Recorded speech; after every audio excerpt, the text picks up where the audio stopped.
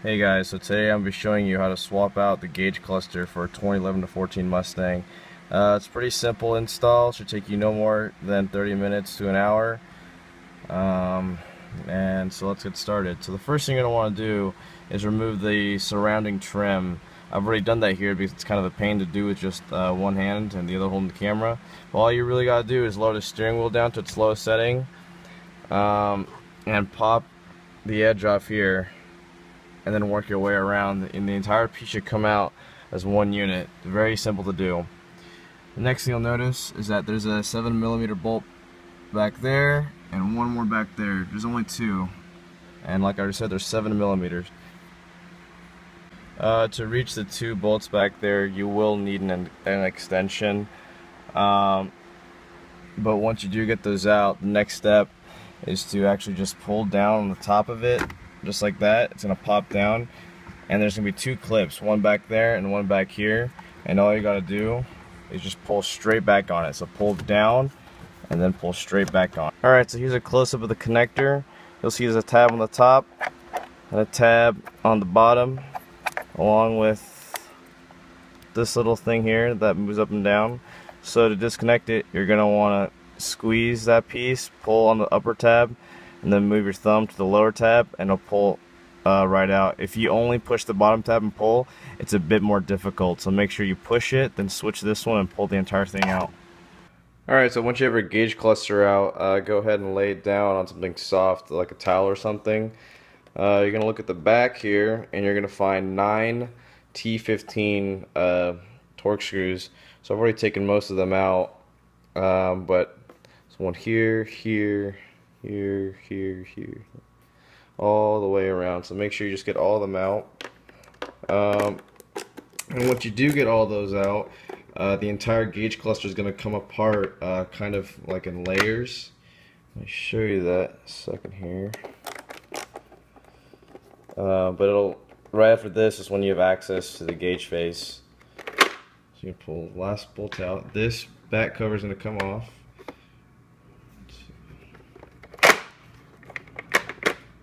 Just like that. Be careful of all the electronics. And then now at this point, you're gonna want to use two hands for this, but you know, make sure you're grabbing the entire unit and turn it around so it's facing up again, and the entire unit should come off, or the entire top cover, I mean, should come right off, just like that.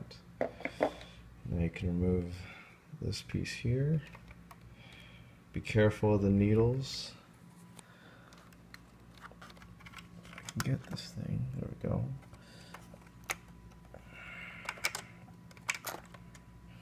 So you'll notice that it's a little edge right here and another one here, so you can actually just bend those back. That's what I did for the first time I installed these. They were kind of a pain, and it doesn't really affect anything to bend them back a bit. Alright, so to take off the needle, the first thing you're going to want to notice is that all these needles here, and this is probably only applicable to you know, this gauge cluster, or like any other system that's similar to the 11 to 14 Mustang gauge cluster.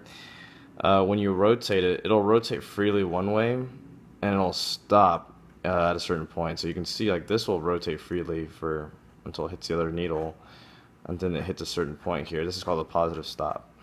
And if you ever tuned your car and just watch the speedo, you'll know it does this thing where it freaks out, and it's slamming to the positive stop. So that gives you an idea of where it is.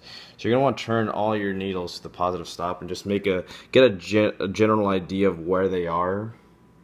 Okay, and from there, what I did is I took pictures of it so I could reference back at it, and that's probably the best way to do it, instead of marking on your gauge face, which is what they suggest to do. But anyway, so pull one of these needles off. All you have to do is hit one of the positive stops, so in this case just like this, and very slowly and gently keep twisting it opposing the direction of the positive stop. Keep going, just slight upward force. Be very gentle with it. This needle will actually clear this one. I've done this before, just like that. Just pull up slowly and it'll come right off. Be very careful. You'll see it's pretty fragile. There's a little bit right there, and down there. If this thing will focus, oh, just like that. Okay, so that's how you pull it off. Okay, you can do the same thing for all the needles. It's a lot. I know it's intimidating, but it's really not too bad. I did it for the first time last night, and it was really no biggie at all. The fork thing or doing it with knives is a lot more sketch. This is probably the best way to do it. Just hit the positive stop. Once you hit the positive stop, just keep rotating past it and slowly slide off of it. Okay, it's not glued on or anything. All right. So once you pull all of these off, you can just, this is literally just a sheet that comes on and off. I've got my old one. Let's see here. It's just like this. It's a plastic sheet, nothing else.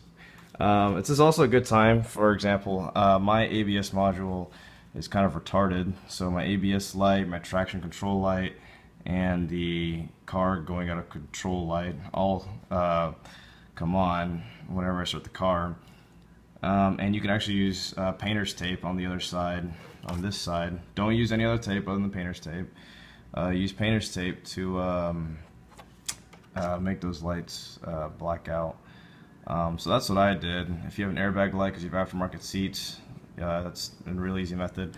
I find that you need about 3 layers to get it to not, for the light to not be able to come through. And don't use anything other than painter's tape, because you will probably end up damaging the backing of your new gauge face.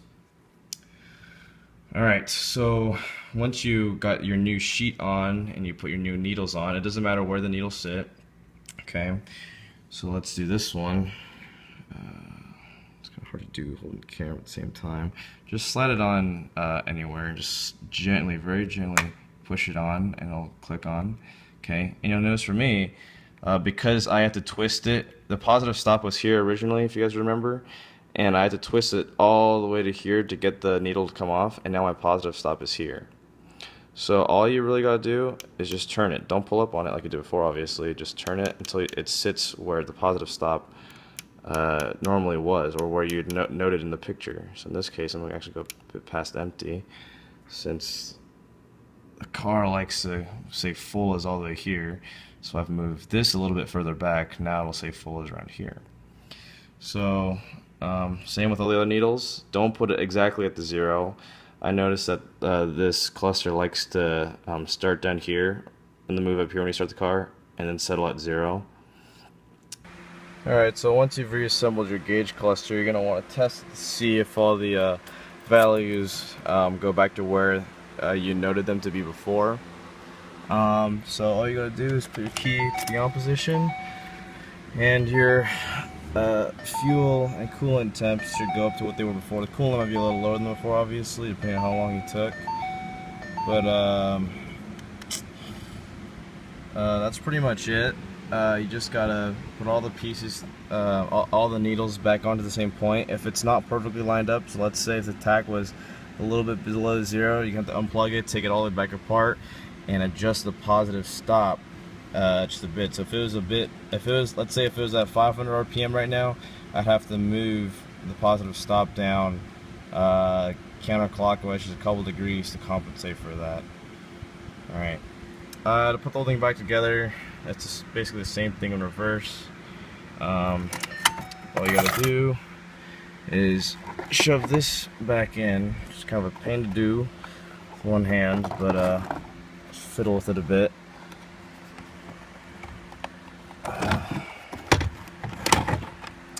That, and make sure the 2 bottom clips go back into place. One,